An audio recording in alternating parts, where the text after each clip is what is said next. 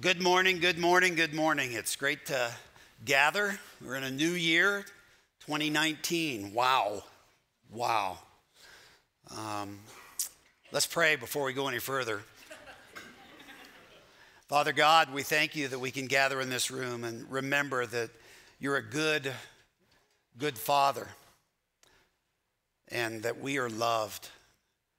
That's the remarkable thing, Father, that you would love us as we are anything but perfect. But Jesus is perfect. Guide us in our thinking this morning, Father. In this part of our worship, speak to our minds and our hearts. And we ask this in the name of Jesus. Amen. Before I dive into the sermon, there's just a few things I want to mention. I don't know if you know it or not, but small groups are starting up. Did you have a card on your chair? You had to have had. It's time to register and time to get in a group. You know, we have 45 groups that are meeting this semester, and this is the way we connect with each other as we seek to grow closer to God. And you can go online, deercreekchurch.com/groups, and you can check out the groups. And if you don't find one there that looks like it would interest you, maybe God is calling you to start one. There's information there too about how to do exactly that. So we would love for everybody in this church to be a part of a small group, just because of what can happen in small groups. Messes always happen there, and then we get to process messes together, and that's part of what being brothers and sisters is the language of the Bible. Brothers and sisters in Christ, that's what we do with each other. We process life. That's one big thing. Take advantage of the opportunity to get in a group if you're not already. The other is, we talked for weeks during December about the gift, right? This is feeding starving children, as well as launching a new church in the Centennial area. And we had a goal of raising $54,000. We didn't raise $54,000. We raised $71,000.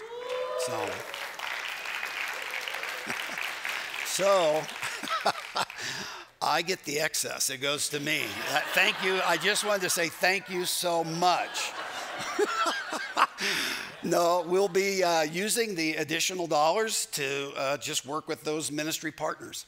And you know what we're learning as staff, you teach us when something like this happens. We're learning to have greater faith and to attempt greater things. But thank you. You are a very, very, very gracious and giving congregation. And you make it fun and challenging to be able to serve the Lord. So thank you very much. We're excited about what's coming up, and look for the opportunity in February coming up soon we're going to gather together and put some meals together for children who are starving in other parts of the world. Hope you can be a part of that with us too. Well, here's the thing.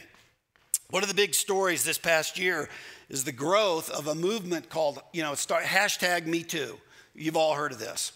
It started with the exposure of Harvey Weinstein, who's a movie mogul who allegedly made it his routine to sexually abuse young actresses. It's called the casting couch. There's even that label for it.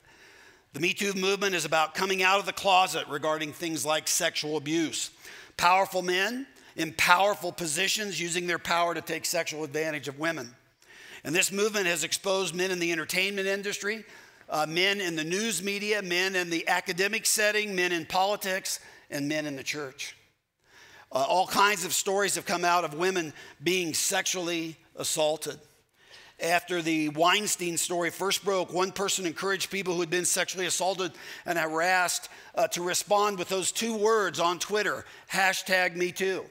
One day after that request was put out there, over 500,000 people had responded. That's pretty remarkable and sad. I say this because, too, I know some listening to this message have been there, and those are your words. Me too. And I just want to say there really can be healing from that kind of tragedy in a person's life. There really can be healing around that with God. And certainly there needs to be justice when these kinds of things happen. And you need to hear loudly and clearly because I'm not sure you could ever hear it enough. If you've experienced something like that, it's not your fault. It's really not your fault. Part of what has been so disorienting about a lot of this is that the alleged assaulters actually publicly advocated things like gender equality and empowerment and respect for women. In other words, an ideology that's completely at odds with their behavior behind the scenes, their secret lives. Not too long ago, a man most of us have heard of, Hugh Hefner, died at the age of 91. And of course, he was the founder of Playboy magazine and that whole empire. And he helped pioneer what was called or has been called the sexual revolution in our culture. And today, we live in a world where sexually explicit images are everywhere. I mean, everywhere, used in all kinds of things. And those images are never more than just a click away. Hefner was the poster boy for that kind of thing. It's interesting, a guy by the name of Lee Strobel, many of you have heard of him. He's written some books. He was a news journalist, but he then became a Christian too. And he actually interviewed Hefner at the Playboy Mansion just a few years back and got to share the gospel with him, the gospel, the good news about Jesus. Lee Strobel says that Hefner listened politely, but then said this: I have a minimal belief in a minimal God because I want minimal interference from God in my life. And I would just ask you, is that what you want? Do you want a minimal God with a minimal belief so that he has minimal influence and impact in your life? We'll come back to that later. All of this kind of got me thinking, if you ruled the world, how would you stop something as awful as sexual harassment? What would you do? How would you do it? In our day, generally, in workplaces and academic settings, what is usually taught is what might be called the ethic of consent. This is the one great truth, the one great law when it comes to sexual activity. The goal here is to teach people to recognize when consent for sexual activity is or is not given, and to make sure that people always know they must honor this thing of consent. Now, of course, the question is why? Why do I need to honor this thing of consent? Why is it wrong, not just wrong, but evil in our culture to violate consent? And just a little aside, frankly, if you are not a Christian, I would challenge you, you can't really give a good answer to that question. Why should I honor this thing of consent? If I want to power up over you, if I'm able to do that, why can't I? Why shouldn't I? Who are you to tell me what I can do? You see, I don't know that you can give a good answer. But if you are a Jesus follower, the answer, of course, is connected to what we've been learning together already. We've talked about having a kingdom, a personal kingdom, right? And it starts, of course, with your body. Your body is the place where God initially intends your will to reign. So when another person uses your body against your will to satisfy their appetites, they violate your kingdom. And that kind of thing can be emotionally, physically, spiritually, very damaging. Very damaging. And that is why the violation of consent is so evil. It's just that simple. It's also why power, is the assertion of my will. And I power up on you. I assert my will over your will. And this is why power, the assertion of the will, and sex are so closely related and so delicately and frankly dangerously connected. It raises another important question that's not being asked often in our day, at least publicly. What kind of habits of the will and self-discipline are required in order to be capable of honoring consent? Jesus and the biblical writers generally were quite clear about this. It's possible for a person, even a very bright person, even a very powerful person, to become enslaved to their desires. Happens all the time to really, if we're being honest, it happens to all of us. Being enslaved to our desires to varying degrees with regards to varying things. This, I think, is why people may embrace an ideology like gender equality or for that matter, just a traditional sexual ethic, but then in their private behavior completely betray that ideology because they're enslaved to their desires. They claim to believe in one thing, maybe even really do believe it, but desire has them in bondage and they've become a lost soul. Or worse, a predatory monster. Here's another question. What sort of spiritual formation do you think Harvey Weinstein or Hugh Hefner received? You do understand, of course, everybody does receive a spiritual formation. Everybody. Everybody is having their spirit, their inner life, that's their thoughts and their desires and their intentions, formed and shaped all the time, for better or for worse, on purpose or by accident. And we're learning in this series something very important, and that is that the greatest opportunity ever offered to a human being is to have your spiritual formation taken over and guided and led by Jesus. That is the greatest offer ever offered to a human being, because when that happens, then I can merge my little kingdom into the great kingdom of Jesus, which is a kingdom of love and mercy and forgiveness and honesty and integrity. And my kingdom lacks some of those things too much of the time. Back in November, we talked about what it looks like when my little kingdom is merged into his great kingdom around things like anger or around things like broken relationships where things need to be reconciled. And some of us have been working on some of those things. Today, we're going to look at the topic of sexuality.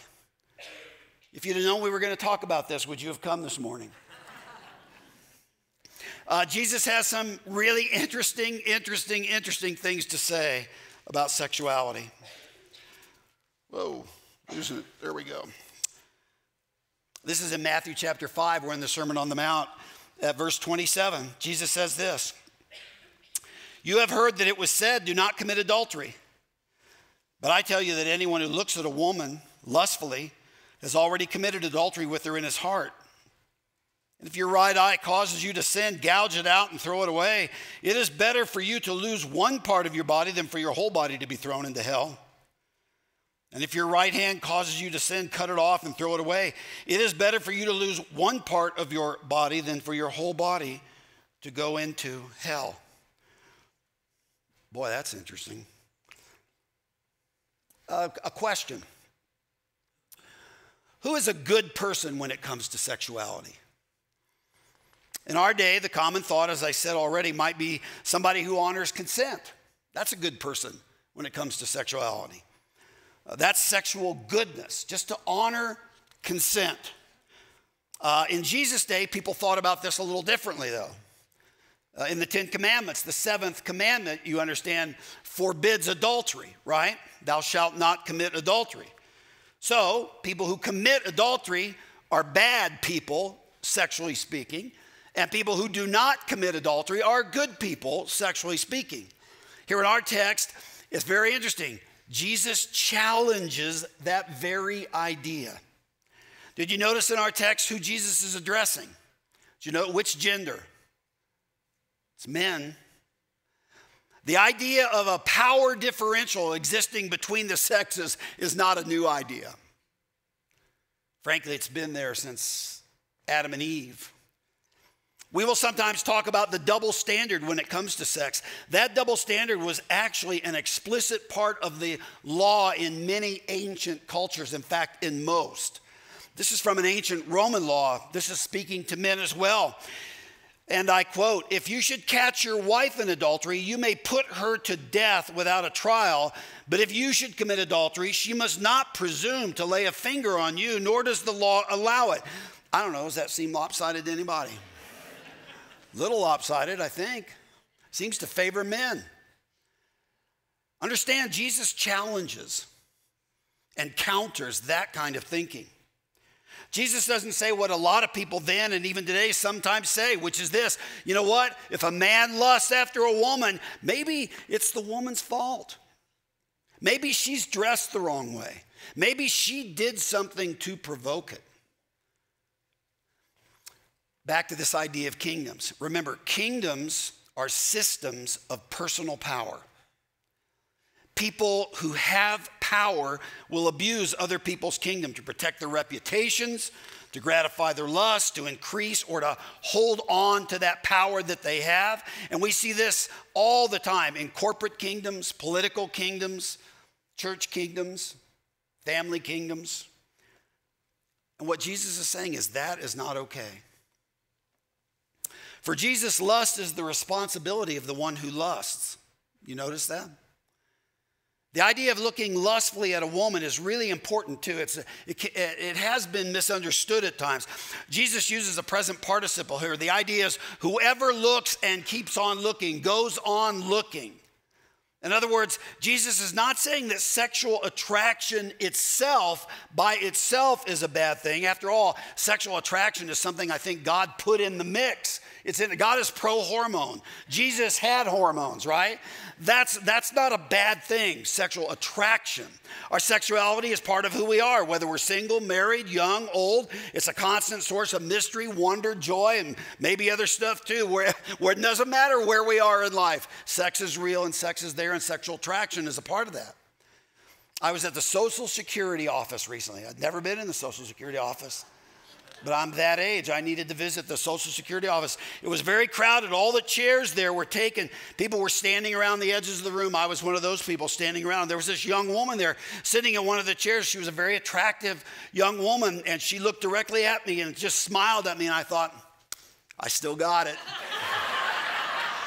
I still got it. And then she even spoke to me, and she said, "Sir, would you like to have my seat?"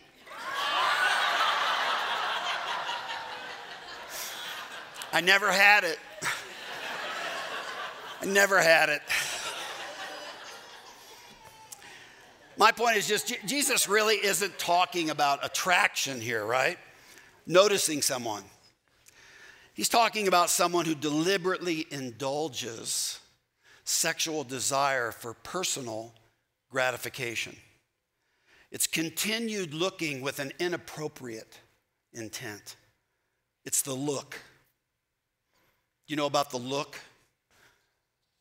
A man and a woman, his wife, go into a restaurant and sit down, and the woman that's actually waiting on them is a very, very attractive woman. And the husband starts staring at her. And he's doing this to feed his own desires for sexual gratification. You can see it on his face. You can read it. It's the look.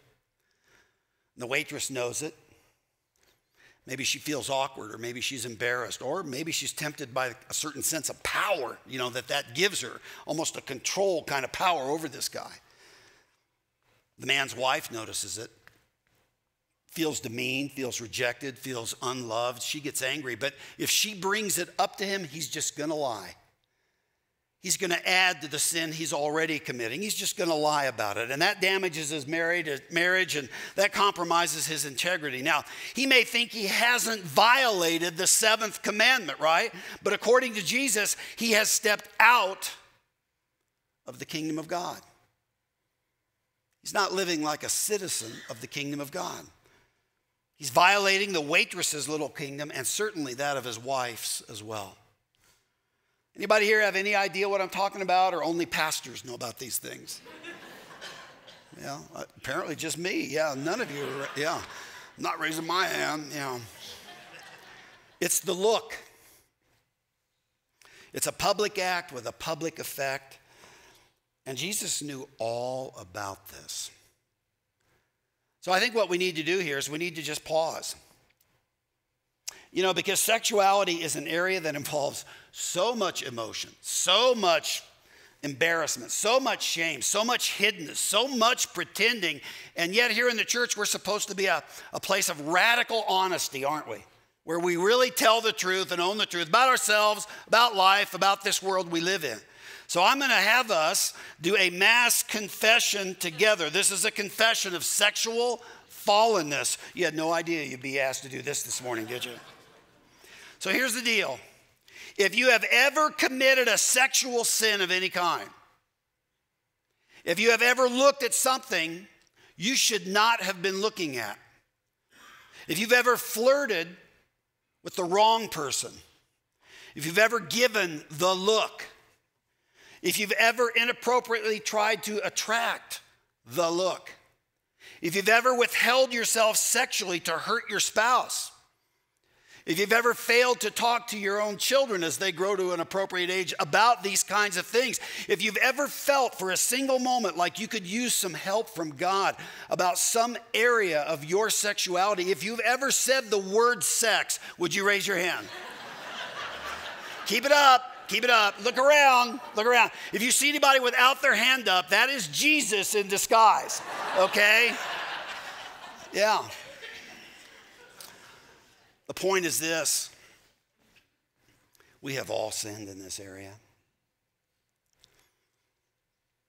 And we all need help. God's help in this area.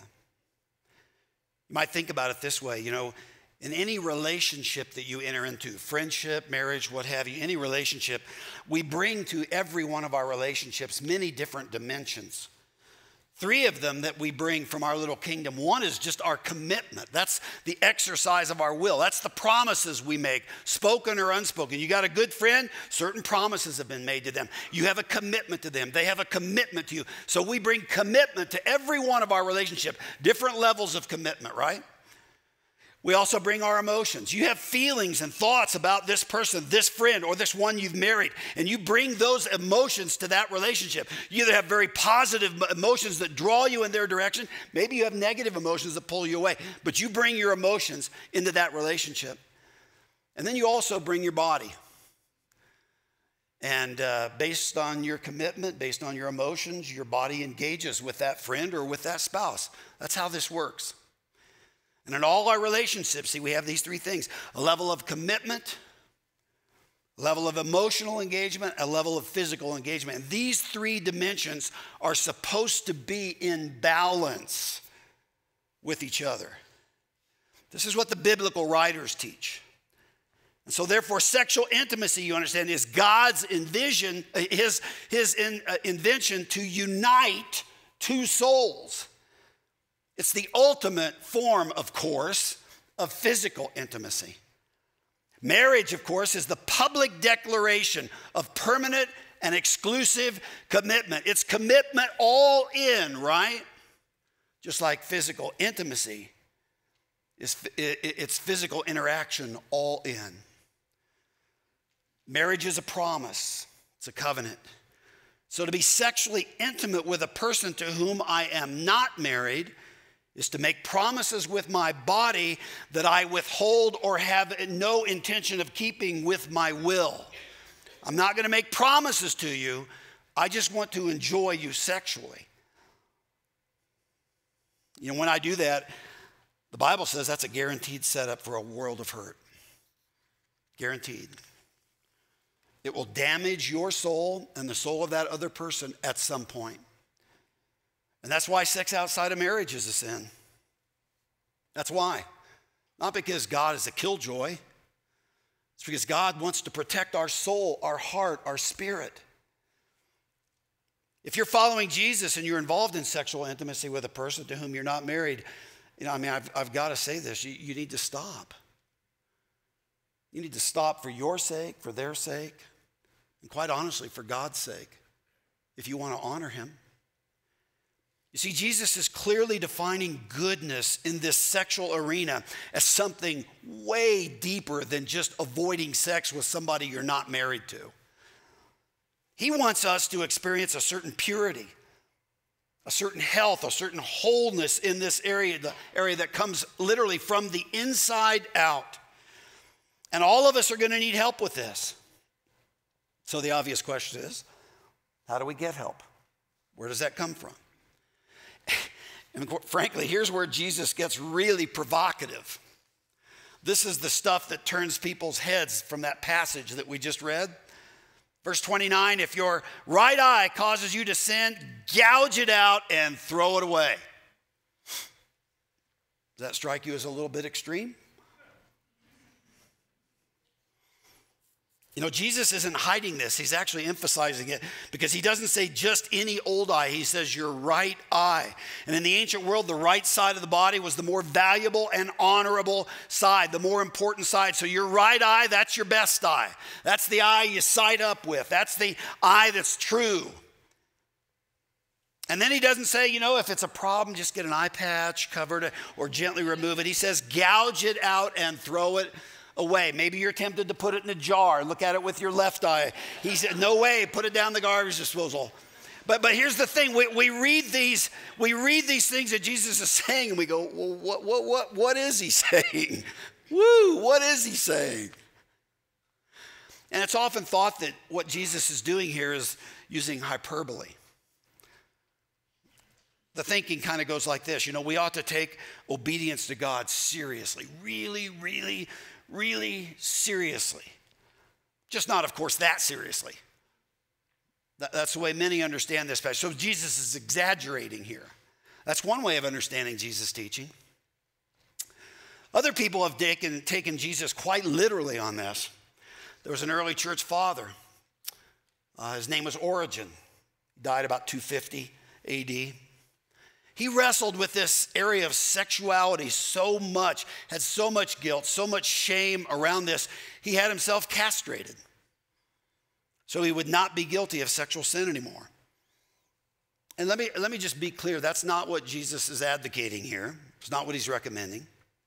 In fact, what I think Jesus is doing is using some very dark humor to show us that goodness in this area of sexuality is not just sin avoidance. You might think of it like this. If the goal of God for human beings is just to avoid sinful actions, if that's all his goal is, shoot, we can accomplish that with surgery. Cut out your tongue, you'll never speak words of deception or harassment again. Cut off your hands, you'll never use them for promiscuity or for violence of any kind. Gouge out your eyes. You'll never look at pornography. You'll stop judging people by the way they look. You'll never give the look, right? Cut off your legs. Why not? You'll stop walking into the wrong places. Massage parlors, adult bookstores, whatever. Cut off your ears. You'll never listen to any words of seduction or gossip. Cut off your sexual organs. You'll never misuse them. And you do all of this, and you can roll your way right into heaven, a sinless, mutilated stump. Glory to God. Should we do that?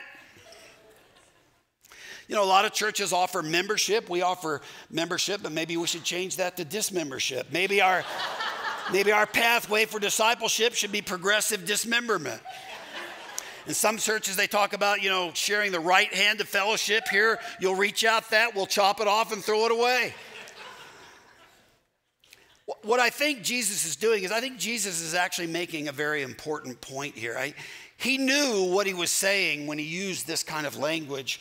And his point is that God's will for you is not just sin avoidance. You know, in Jesus' day, there was a group of rabbis who decided they would avoid adultery by never, and I mean never, looking at a woman. If they don't see a woman, they can't lust after a woman, right? So when a woman would come into their line of sight, they would close their eyes, they would look away, no matter what they were doing or where they were, what have you. And I'm not making this up. They were literally called the bruised and bleeding rabbis for obvious reasons. They would run into buildings, they would step off of curbs. But here's the deal. You know, your body parts were given to you by God, not primarily not to sin, but primarily to do good with them, to bring blessing with them. The real problem with spiritual growth by selective dismemberment is simply that it doesn't work. It doesn't work. The real problem isn't your eye, it's not your hand, it's way more serious than that. Jesus names it in verse 28. He says this lust stuff comes out of a person's heart. That's a body part you can't remove. Your heart is the innermost unseen core of who you are. That's the secret place of my thoughts and my desires and my perceptions. That's what needs to change. That's what God actually intends to change in us. You see, if I live my life for desire, I end up a slave to desire. And that's why the whole minimalist ethic of consent, it's not enough to build a life on. It just simply is not enough. If I desire to have sex with all beautiful women and I somehow manage to get their consent, the truth is I will have a lot of sex, but it's still sex without any deep commitment. And it's still sex without any deep emotional attachment.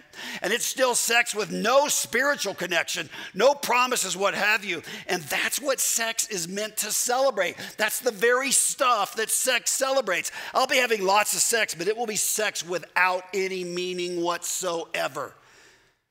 And sex without meaning only satisfies physically. And frankly, only for a moment. That's not what God intended this beautiful thing of sex to be. So how do I move beyond just satisfying desires? How do I change myself from the inside out so that my kingdom doesn't seek to impose on or rule over your kingdom? Well, here's the good news. Freedom from the bondage of desires like that, freedom like that can be had. It's a process. It's a process of growing. It's a process of changing. And that process begins when we come into the light, out of the secret hidden places with our sexuality. And I want to say this as tenderly as I know how. The moment I tipped you off that we were going to talk about sex, some of you wanted to get up and leave. Oh, brother, I don't want to hear this. And for some of you, that's probably because you're carrying around a lot of guilt, a lot of shame, maybe a lot of regret in this area. But hear me on this. There is freedom and grace and healing for anybody who will honestly come to God and step into the light with this. I want you to hear from a gentleman, is Dr. Mark Lasser, I think is how he pronounces his name. And this is a guy who's got an MDiv, a guy who's a counseling psychologist, and he's a Jesus follower, and this whole sexual addiction stuff almost ruined his life. Take a look. I first saw pornography when I was 11. Local drugstore friend showed me how to steal it, so we had this little ritual going. We'd ride our bikes over there, and we'd steal it, and then we'd take it back to my garage, and we had a stash of it. And that's how the pornography got started, which lasted for another 25 years. And that was really the first, acting out that I did. And then it just escalated like any addiction did from there. And I was hoping that marriage would stop me from fantasizing, masturbating, and looking at pornography. And when that didn't happen, then I was really kind of confused as to, what's the problem here? And it wasn't any problem with our sexual life together. It was just that I had this 10-year history going into our marriage of all this pornography and masturbation and fantasy. So from there, as I got out into my active career, it just escalated. There were opportunities. I started going to massage parlors and that kind of thing. It went from centerfold Playboy magazine in 1961 to lots of stuff later on. Well, I had tried to give this up on a number of different occasions. Those spiritual moments that we all have at church camp the first time, standing around a bonfire. The camp director said, repent, and we gave us a piece of paper, and so write down your number one sin, throw it on the fire. If you're truly repentant, God will remove this. So, several days later when I got home and was back off to the drugstore, I had this kind of theological dilemma. Was the camp director wrong? Was God not someone who delivers on his promises? Had I done it wrong? I'd thrown it on the fire wrong. What I decided was really a kind of a form of denial that I would use for the rest of my active addiction, which was, well, everyone else seems to be doing this, and if God really wanted me not to do it, he would take it away. The internet would not be around for another 20 years. So it was mainly just fantasy and masturbation. But I remember thinking, this is a huge letdown. This is a huge disappointment. I should be able to stop. Debbie and I are having sex, and that should be not a problem. And so I think it was really at that time that I started feeling a lot more guilt than I had in the first 10 years of my addiction. Well, it was actually about 15 years after we were married. Now I'm in a full-time counseling practice. I'm serving a local church. I'm teaching at the local Christian college. I'm serving on the school board. So, I mean, I was a workaholic along with other things. I mean, one of the ways that I was medicating was just being busy all the time. I think the number one feeling that I was having in those days was fear. I mean, I was having lots of anxiety. This was right before I was going to get intervened on. My addiction had escalated. Masturbating a lot, looking at pornography in video form a lot, and then just involved in these brief encounters in serial ways that, every time I do something like that, I get just petrified and stop it, and I'd make a commitment to myself, I'll never do that again. And all of that. We'd already moved once, and taken the geographic cure so I could get away from Chicago and start a new life in another place. And that wasn't working. So I was disappointed, anxious, shameful, doing all those kinds of things. But so intellectually defended, I think. I was a PhD level therapist at this point. I said, if I want to stop, I probably can. And of course, that was craziness. One of the women that I had been very briefly involved with, actually, not hardly at all, but she had gone off to treatment herself for prescription drug addiction, and she had told one of the therapists there at the treatment center, who then reported it to one of my colleagues. So at this point, they had pieced together some things based on what they all observed. And one day I was coming over to the counseling center where I worked, thinking that I was going to see a set of clients. And they had canceled all of my afternoon schedule, and I didn't know why. They said, there's a few people that want to talk to you down over here in this room. And so I walked in there, and I saw these 8 people sitting around in a circle, and they wanted me to sit in a certain chair. And I was trying to crack jokes like, I'm a, kind of a comedian when it comes to tension. I'm going to try to make people laugh, and nobody was laughing. I mean, they all had this serious, really negative look on their face. And I sat down, and then one by one they went around the room and told me what they knew and how disappointed they were and what a horrible thing this was and how could I do this, and betrayed their trust. And I was just sinking lower and lower and lower. Finally, by the grace of God, they had included a recovering alcoholic who was a physician. Maybe they thought I was going to faint or something, so they brought a doctor in there.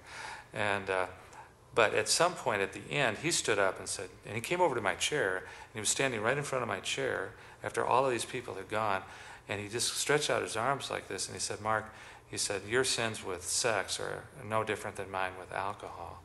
And at that point I stood up, and I just, kind of more or less fell into his arms, and he gave me a big hug, and he said, whispered in my ear, he said, I'm going to find you some help. And he did. He's the one that found out where the treatment center was and made sure I got there. Getting a cab, going to the airport. I even remember telling Deb on one of our first phone calls from the treatment center, I'm not sure this is the right place for me, that kind of thing. But then they, as like a lot of treatment centers, they had us go to 12-step meetings. And so the very first 12-step meeting I went to, they had a bunch of the guys from that meeting come to the unit and actually walk us to the meeting. And the guy that came that was going to walk with me was just such a peaceful guy, and he was telling me some of his story, which was similar to mine. And I said, man, this guy's got a sense of serenity that I'd like to get this. For the first time I had sobriety. I mean, I had 30 days of not acting out in any sexual way. And that was unusual to me. That felt remarkable. And I felt like I was making connections with people like I'd never known before. Had friendships that I'd never known before. And, just the honesty and the intimacy that you're able to develop with other men is not anything that I'd never known about before. And, that kind of thing. I mean, there was all kind of guys from all different walks of life. And my own roommate was a New York City policeman and just became a brother, during that time. And we'd talk into the night and those kinds of things you do in treatment. And it was a life-transforming experience. A life-transforming experience. Stepping into the light is what he did. And I tell you, it takes tremendous amount of courage to open up and confess your sins to God, really honestly, and of course to others that you trust. Sexual sin, here's the thing, it thrives in secrecy. Desires grow more and more and more powerful in secrecy. So seeking help from God and others is really essential to getting to that place where it's a transforming experience, what he was talking about. Getting connected to others who admit fighting the same battle is vitally important to overcoming bondage in this area of sexuality. And here's the thing, God does want to help us. This guy, Mark Lazar, and others like him, they're heroes, but they're not heroes because of something they did so much as something they just admitted. They agreed to tell the truth. And I suspect that there are many who are listening even now, and you've been hiding and have been experiencing shame around this kind of stuff for perhaps a long, long time. And you need to know that healing is possible. It really is. And you need to know that we all need help in this area on this kind of thing.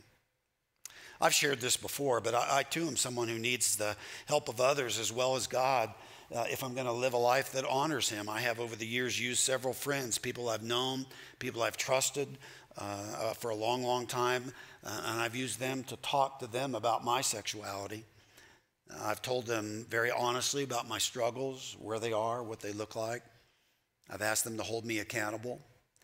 And God used that simple practice of honest confession and open accountability to help me battle inappropriate desires in this area.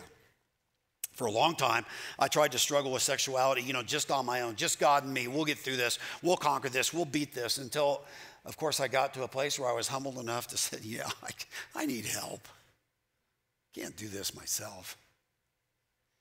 The truth is, many of us need to humble ourselves enough to tell somebody else, I want you to hold me accountable. Here's what's going on in my life. I want you to know where I'm tempted. I want you to know the truth about me. And here's the thing I want you to know. Again, there is healing. There is hope. There is help. And this starts with truthfulness with Jesus. And it usually goes down the path of truthfulness with others as well. If you're caught in the bondage of desire, and if you have a history of sexual struggles with tons of guilt and shame as a result, you can try to go it alone. You can swing back and forth between giving in, then guilt, then shame, then prayer, then giving in again. I mean, you can keep it a secret, but know this, your ability to worship God, your ability to pray and to grow, your relationships, your integrity will all be constantly impeded. You will have a minimal belief in a minimal God who will have only minimal influence and impact on your life. And my question is that what you want? I invite you instead to pray and to mean it. God, your kingdom come, your will be done in this area of my life too.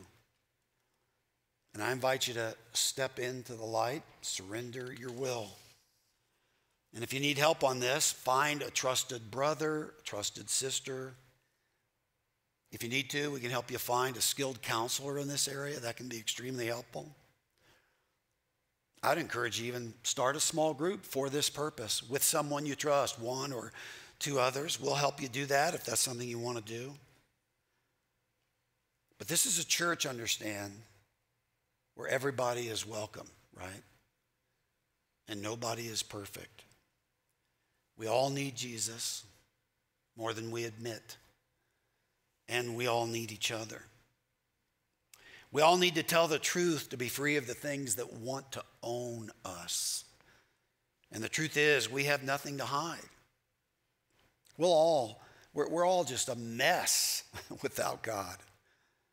And if you're willing to admit that and arrange your life around following Jesus, well, the result will be that at the end of your life, you will look back and you will have had a journey of devotion to God and healing and growth, resulting in a changed heart. That's really the key, a changed heart. That's the community we want to build together. And that's the community we want to be here at Deer Creek. Honoring each other like brothers and like sisters. Amen? And we have the privilege this morning of coming to the table You know what's interesting about this to me? When Jesus instituted this sacrament of the Lord's Supper, he was in the upper room. And you recall that at that dinner, after dinner, who was it who pledged to Jesus that even if everybody else left him, he wouldn't? Who was that? And then what did he do? He abandoned him, didn't he? What did the other disciples do? Did they stay strong and true? No, they all abandoned him too. And yet, Jesus in his mercy and grace gave us a sacrament to remind us that that's who we are. Those disciples who abandoned Jesus, that's us who abandoned Jesus. But what we have here displayed on this table is Jesus' faithfulness. The fact that Jesus never did and never will abandon us. How do we know that? Well, for crying out loud, he hung on a cross to pay for our sins. That's how we know that. He would go to the extreme of dying for us to pay for our unrighteousness. The things that hold us in bondage, he died to break that bondage if we'll trust him and walk with him. So when we come to this meal, boy, we remember. Do we remember? We remember Jesus' body broken for us.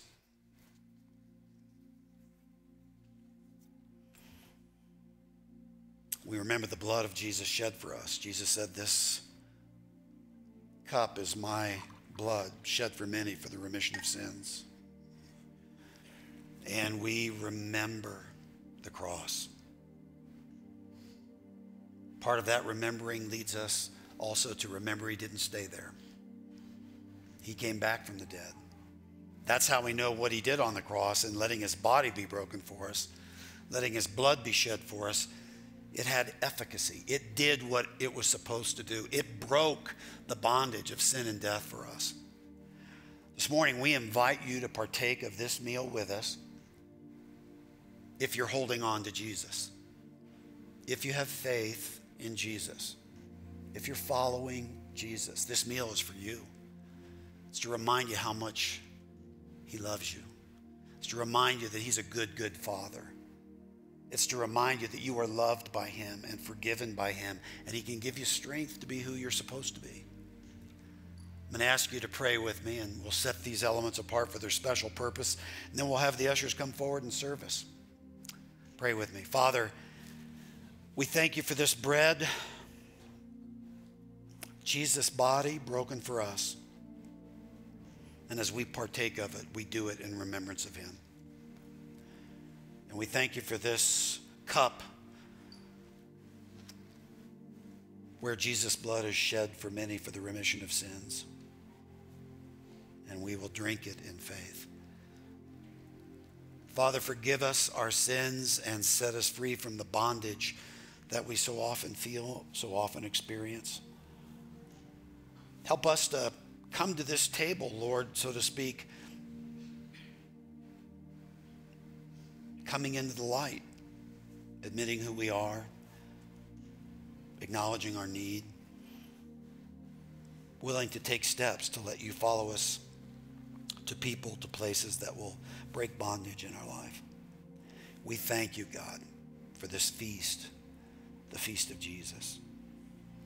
And we pray these things in his name, his precious and wonderful name. Amen.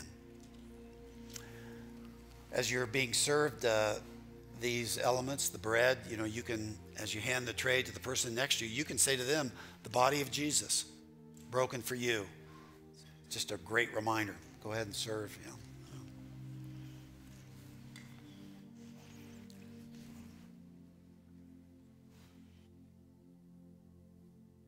Bread until we've all received it, and then we'll partake together.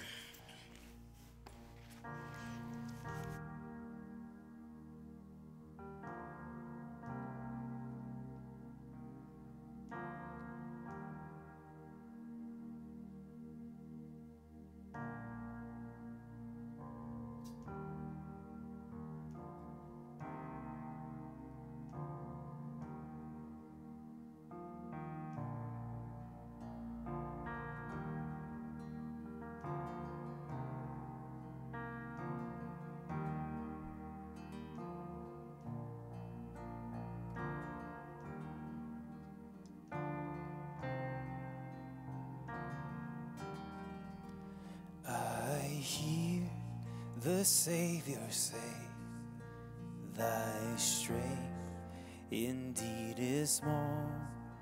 Child of weakness, watch and pray.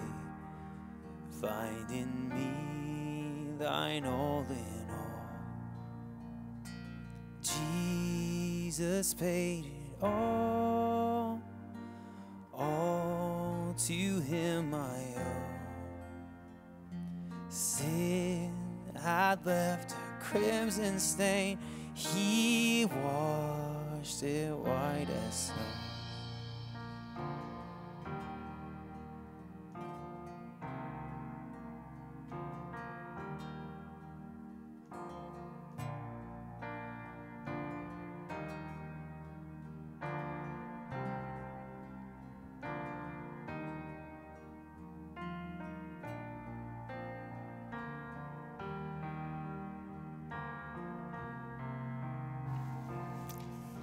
Take and eat.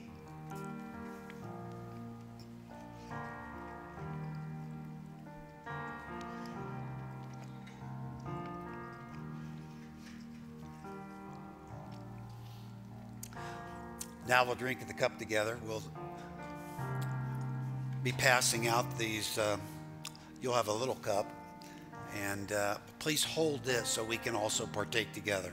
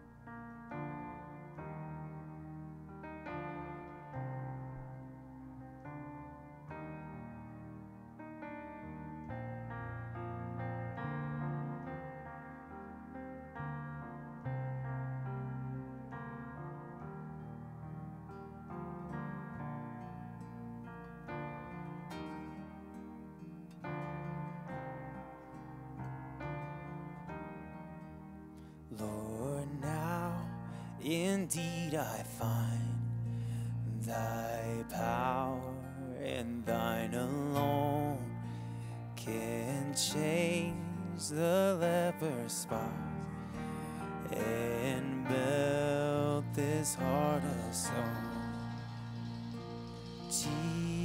Jesus paid it all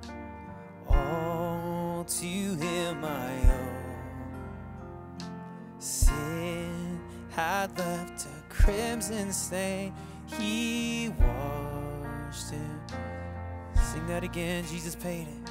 Oh, Jesus paid it all to him I owe. Yeah. Sin had left a crimson stain, he washed it white. Sin, my sin had left, my sin had left a crimson stain, he washed it white as snow.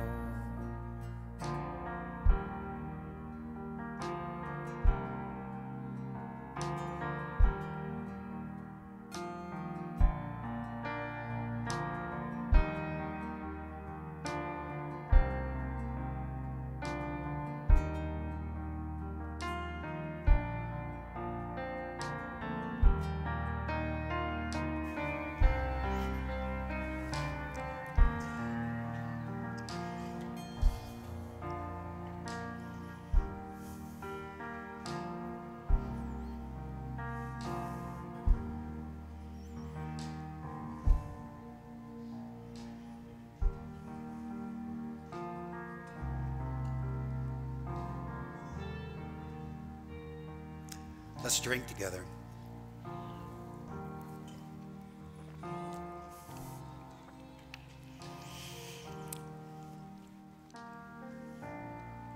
Thank you, Jesus, for your broken body, your shed blood. Thank you for the new covenant, the new promises that you have given us. Promises that offer us life and forgiveness and the possibility of a changed heart. Thank you that in your kingdom, Lord, our little kingdoms flourish. Help us to be a people who consistently step into your kingdom and live in ways that bless others. Thank you for our worship this morning. In all of this, we give thanks and we pray in Jesus' name. Amen.